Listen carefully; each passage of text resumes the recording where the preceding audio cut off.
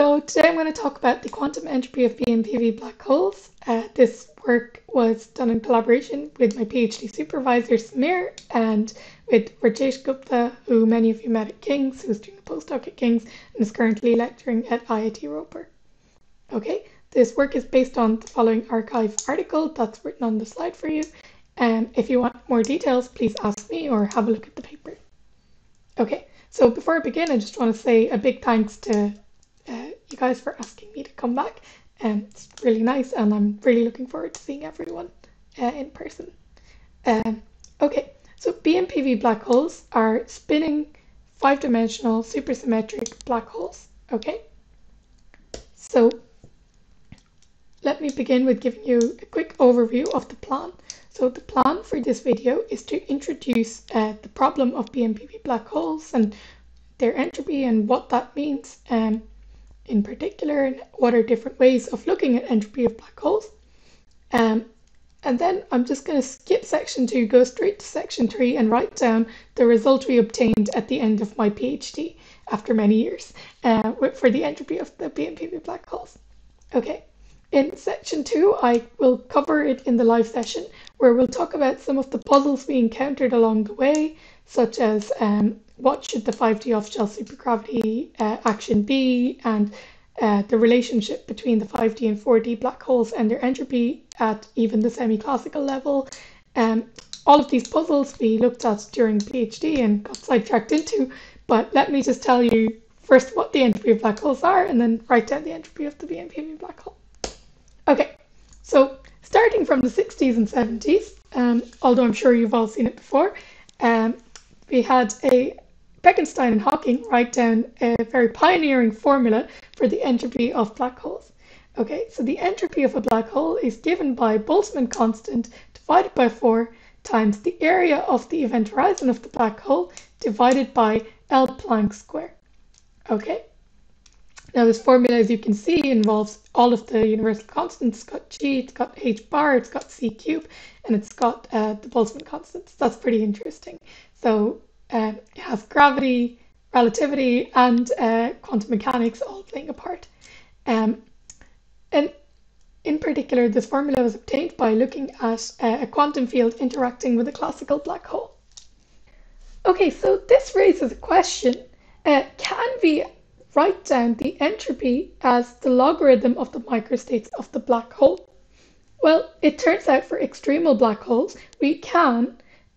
The reason extremal black holes are special is because, so they're defining properties that their horizons coincide, and as a result, their Hawking temperature vanishes, which means that they don't radiate.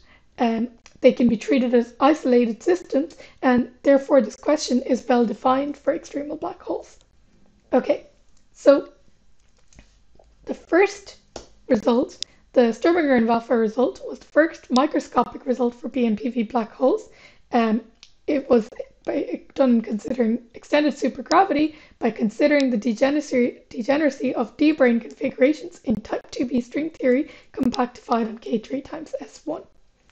Now, the Sturminger and Waffe result agreed with the semi-classical entropy from Bekenstein and Hawking, but it also included some interesting corrections of the form written down in Formula 3. There's some log terms and some 1/A terms as well. Now, similarly, there exists a conjecture by DGNV, so Dijkgraaf, Gukov, Nitske, and Waffe, for the entropy of BMPV black holes for 5-dimensional and equal to supergravity.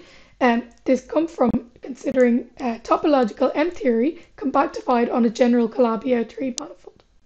Okay, so this DGNV conjecture is kind of what we were looking at, but in a slightly different way. So our approach is to actually look at Sen's quantum entropy function.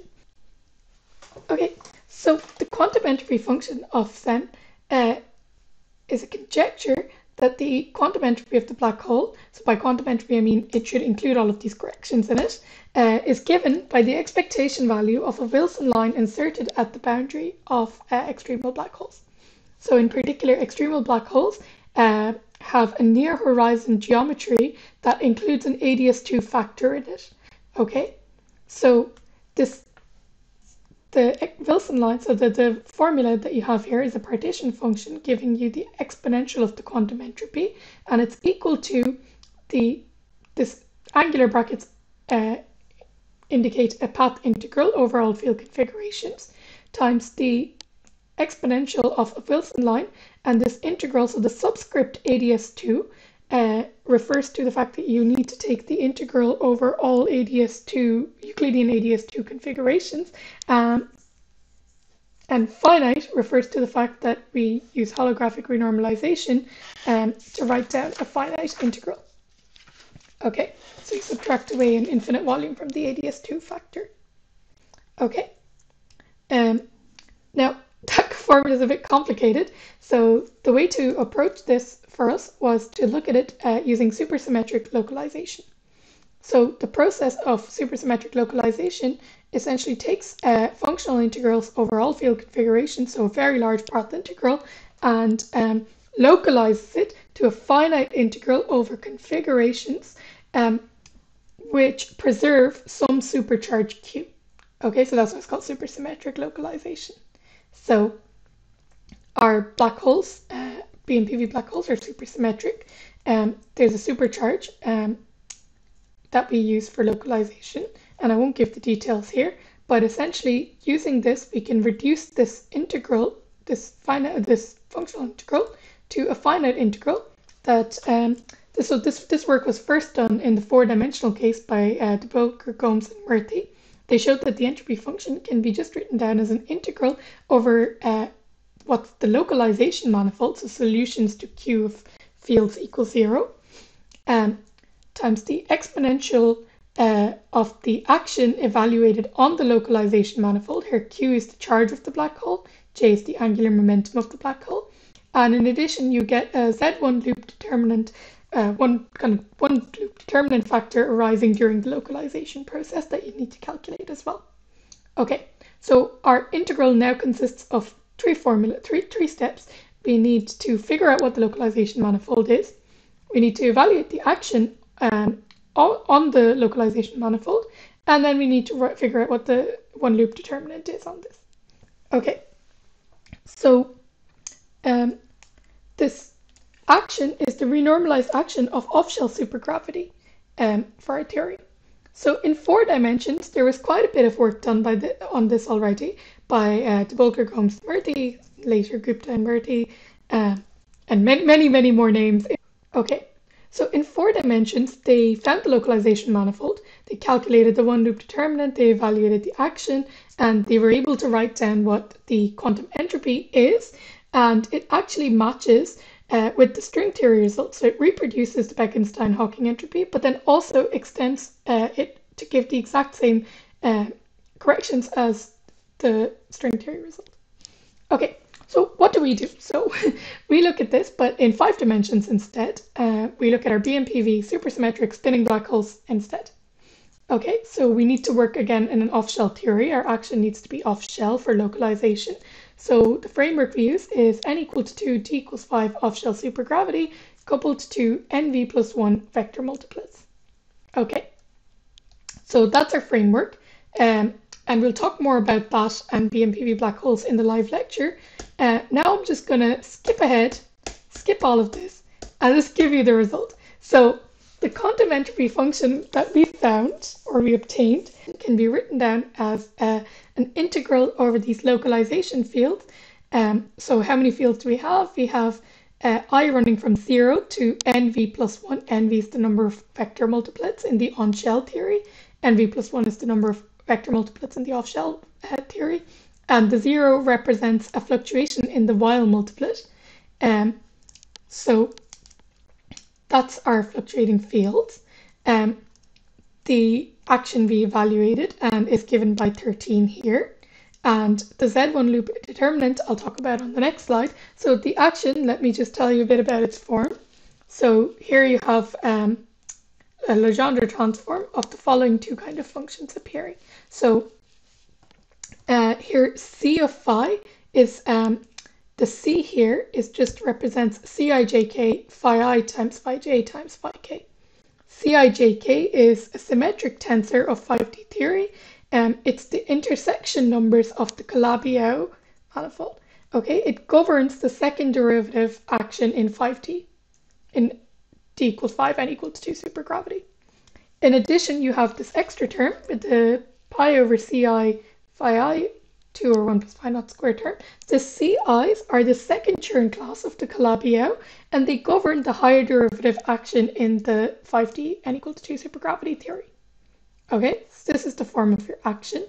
Cijk and Ci here are both parameters on the actual Calabi-Yau that you're working on, of the actual Calabi-Yau that you're working on. And the last thing is the one loop. So the one loop determinant we found by looking at leading logarithmic corrections to our entropy formula here. The form of the Z1 loop was, we have, in the case that the angular momentum of the black hole is 0, we get back just some function of phi naught. Again, phi naught is the fluctuation of the Weyl multiplet, okay, and the localization field on the Weyl multiplet. And if j is not 0, we get an additional factor of c of phi here. Okay, the Cijk phi ij, sorry, phi times I, phi j, phi k. Okay, so that's our one loop determinant. Okay, so here f of phi naught is some scale independent function of phi naught. So we looked at the leading logarithmic corrections in order to get Z1 loop, which required us to use some scaling arguments, and as a result we weren't able to specify the exact form of f of phi naught, and this is still something that needs to be resolved. Okay, so why all of this is very exciting is because, well, first of all, we actually went ahead and evaluated the quantum entropy function for a particular model. So we set the higher derivative coupling to be 0, so that's the Ci. The function f of phi naught, we fixed to a particular form that simplified the integral, and we fixed the number of physical vector multiplets to 2, and the components of the symmetric tensor such that c of phi reduces to just phi 1 times phi 2 times phi 3. This is actually the STU model, except the fact that f of phi naught we had to specify as well in a particular form. Okay, so the result that we found by actually evaluating the quantum entropy function here was a sum of Bessel functions, which is characteristic of the microscopic behavior. So that's a sign that we're on the right track. Our result completely agrees with the DGNV conjecture in the case of static black holes, so when j is equal to 0, and it also extends it to include higher derivative terms. Okay, so the term depending on Ci that you saw here was not present in the DGNV, however we get that extension. For spinning black holes, we found that our result actually differs from the DGNV at the level of first quantum corrections. Okay, however, our result agrees with, by reducing our black hole in four dimensions, it agrees with the results found by Samir and Gomes and friends. Okay, so now what we'd like to do in the future is to fix the form of the one loop determinant, so this function f of phi naught exactly. And after that, we'd like to solve the quantum entropy formula for different types of models and actually give predictions for the microscopic theory compactified on a general Calabi-Yau 3 manifold as well. All right, that's everything from me. Thanks very much.